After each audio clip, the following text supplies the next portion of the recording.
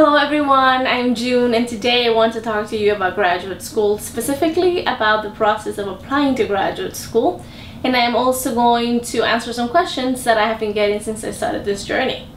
Now please note that I said the process of applying to graduate school, not the process of getting into graduate school. They're two different things and I have no insider information whatsoever on actually getting in. I'm going to make a disclaimer right here. I am not an expert. I have never served on an admissions committee. I am just someone who's been through this process before once or twice, and what I'm about to share with you is purely based on my experience and the experience of other people that I know who have also been through this process. With that out of the way, I hope you enjoyed the video and I hope that it is helpful. The first thing that you need to do after you decide that you want to go to graduate school is carefully select the schools that you want to apply to. Perhaps the most important aspect of choosing a school is fit. And when I say fit, what I mean is how is this particular program in that school going to help you where you want to go, and vice versa, what do you have to bring to that program. For example, if you're interested in early American history, then you need to find a program or a group of programs that are strong in early American history. Now that doesn't mean that they can't be strong in other fields, but they have to be strong in the field that you want to be in. So once you have chosen your schools, you need to look at the requirements. They usually all require just about the same. They all require that you take the GRE. The GRE is a standardized exam that has 3 parts. One is a math part, one is a verbal part, and another one is a written part. Now the GRE is not specific to the humanities. It is the same exam whether you're going into STEM or whatever other field you're going into, and it is actually a pretty expensive exam. Not only expensive to take, but also expensive to prepare for. Some people take courses and sometimes they can be in the thousands of dollars, or you can buy a book and you can study from that, and that's what I did. The fee for the exam when I took it was $199, and that was for the computerized exam. They also have a paper exam that is available in some areas, and I believe in foreign countries, especially third world countries, you can take it in paper form. But in the US, you most likely don't have a choice and you have to do the computerized exam. I concentrated on the comprehensive and the written portion because that is what matters the most in my field. The next component of your application, and one of the most important ones, are your letters of recommendation. Now for these letters, which are usually about 3, depends on the school as everything, but about 3, you want to pick professors who know you well as a student. You don't want to ask some random professor whose class you took in your freshman year and it was a lower division course and he doesn't know you because he hasn't seen you since, right? You have to find someone who knows you well as a student and ideally well as a human, because these are people who are already in your field who are vouching for you. They are saying to the admissions committees, hey, this person's good enough to become one of us. And if the person who's writing your letter doesn't really know you, it shows in the letter.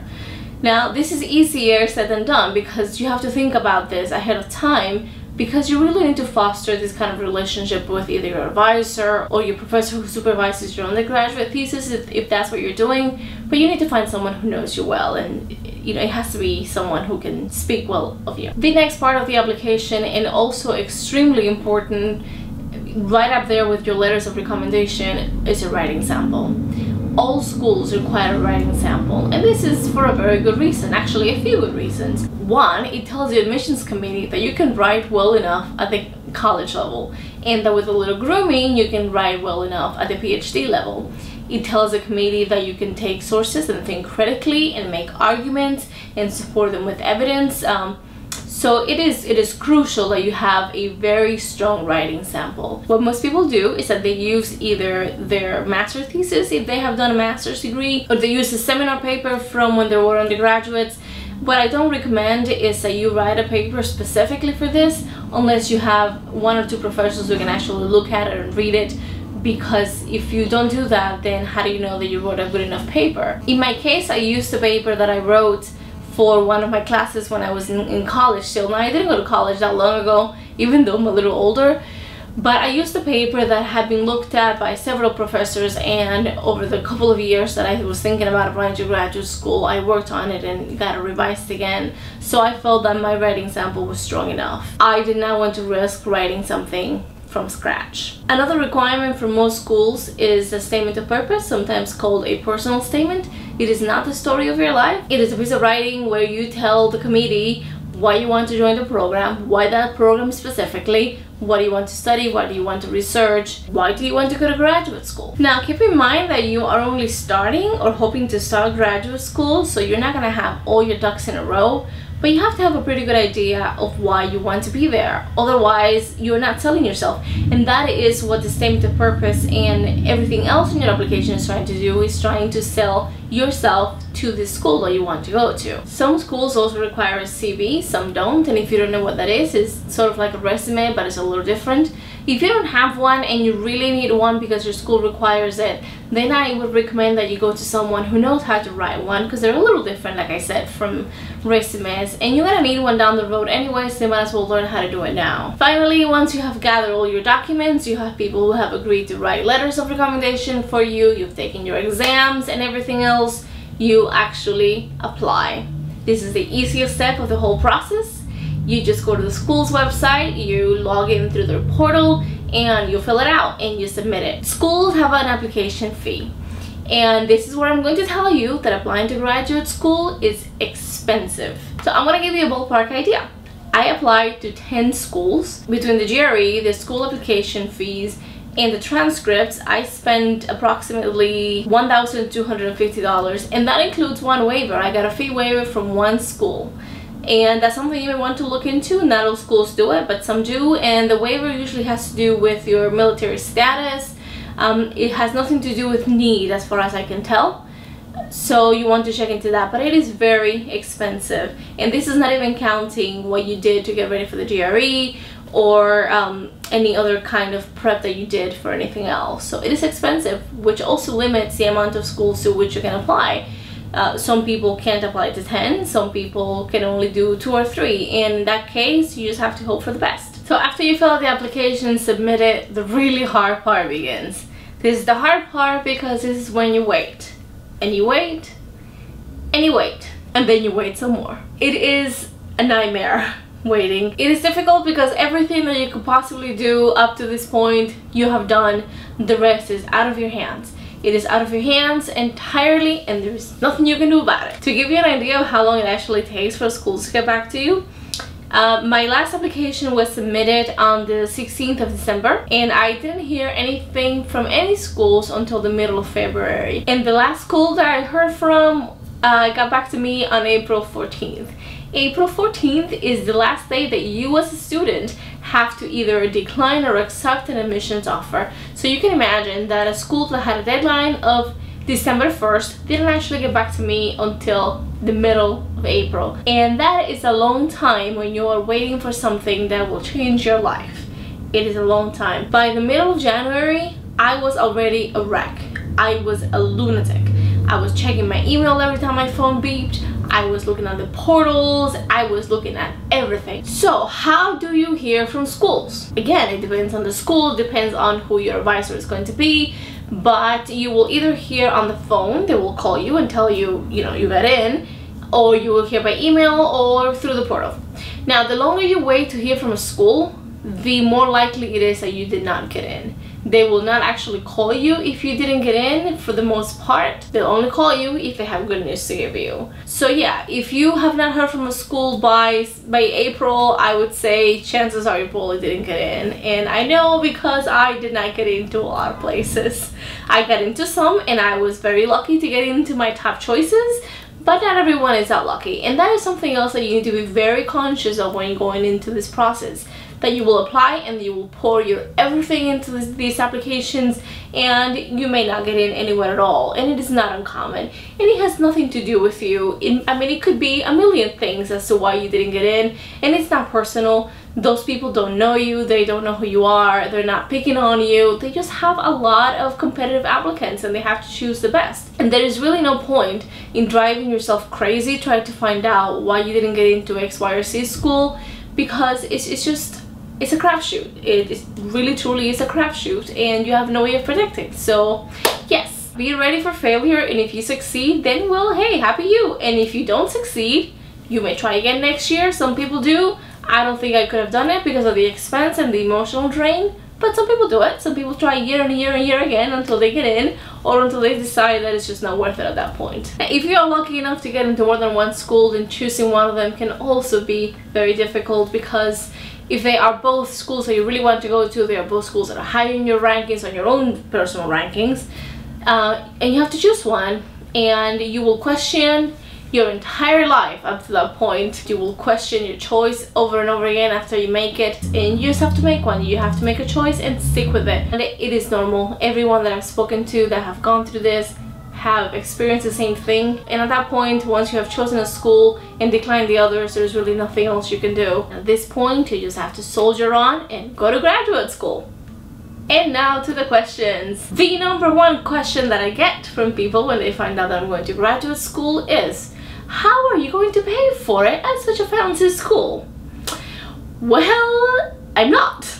And this is why. And I'm actually surprised that this isn't common knowledge, but when you do a PhD in a research-based program, they usually pay you to go there.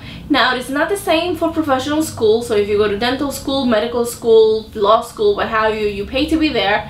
But in these other instances, the school pays you. Not only do they pay you a stipend, but they also waive your tuition, and a lot of times they'll pay for your health insurance.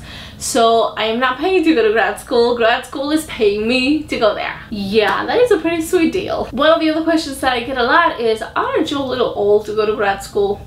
Well, no, I'm not. First of all, demographics are changing so much in college campuses that the average age of a student today is not anywhere near what it was, say, 20 years ago. So while, yes, college is usually full of younger kids, graduate school is not. I am not a spring chicken. I have plenty of gray in my hair, but I'm not that old either, and I'm not actually the oldest, I don't think, in my cohort either. There's at least one other person who is older, if he accepted. I don't know if he accepted, but the point is that no, I am not old. I should say I'm not too old to go to grad school. Another question that I get quite often is, why do you want to go to graduate school? Now, this is a very good question, and it is a fair one. It is one that I've asked myself, and it is one that I had to explain to an admissions committee, so I know the answer to this. I had a job that was quite a nice job, you know, 9 to 5 office job, great pay, great benefits, but it wasn't what I wanted to do for the rest of my life. I have always wanted to be a historian, so this is why I'm doing it. Now, I have talked about this in my blog, but not in videos. I started college as a biomedical engineering major, and I hated it. I hated it so much that in my junior year, I switched to history, and the rest, as they say, is history. Now, I don't regret that switch for a minute. Yes, it is true that if I had become an engineer, I would have made a lot more money, but yes, I would have hated it, because if I hated it as a student, I would have probably hated it as an employee of the industry as well. So I'm going to graduate school for history because it is what I've always wanted to do, and it was time to do something that I wanted to do. Another question that I get is, are you going to work while you go to graduate school? No, I'm not going to work. And there are two reasons for this. The first reason is that my funding, I'm on a fellowship, which is kind of like a scholarship, does not allow me to work. They require that I go to class, and that's it, right? So basically they want me and all the other students who get this fellowship at my school, they want us to concentrate on getting a PhD, and doing outside work can be a little distracting. And quite frankly, doing a PhD is a full-time job. It is very difficult. Classes are involved. There's a lot of reading, a lot of writing, and it's a full-time job. So what I'm going to do is whatever time I would have spent in a job, I'm going to spend reading and writing and doing stuff for class. So that's what I'm going to do. Another question that I get often is, how does a PhD actually work?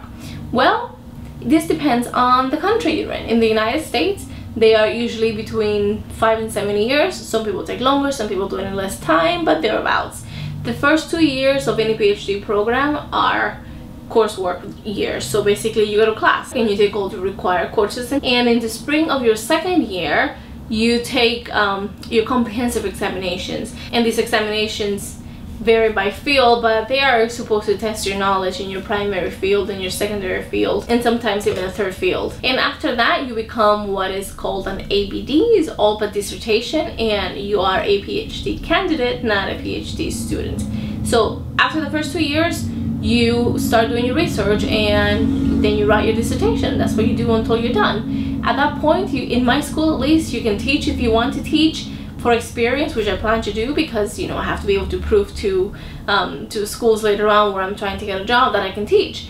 But after that is basically research and writing, so more reading and writing, like the first 2 years, but different. And the last question I'm going to answer, but by no means the last question I get, is what do you want to do with that degree? So there are two answers to that. The first one is that yes, when you are working on a PhD in the humanities, and I can only speak for the humanities, that they groom you to teach. They groom you to be a college professor who will eventually get a tenure track position at some university or what have you. So yes, ideally I will be teaching.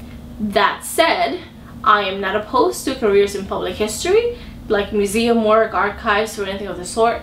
I am leaving my career choices open because the state of academia currently is not pretty, and finding tenure track positions is difficult. So if you go in with the mindset that you want to be a college professor and a college professor only, you may be setting yourself up for some heartache later on down the line. I hope that was helpful, and if you have any other questions about applying to grad school or anything that I've talked about here today, please ask in the comments and I will see if I can get back to you. But I hope you subscribe and stick around and like it if you like it.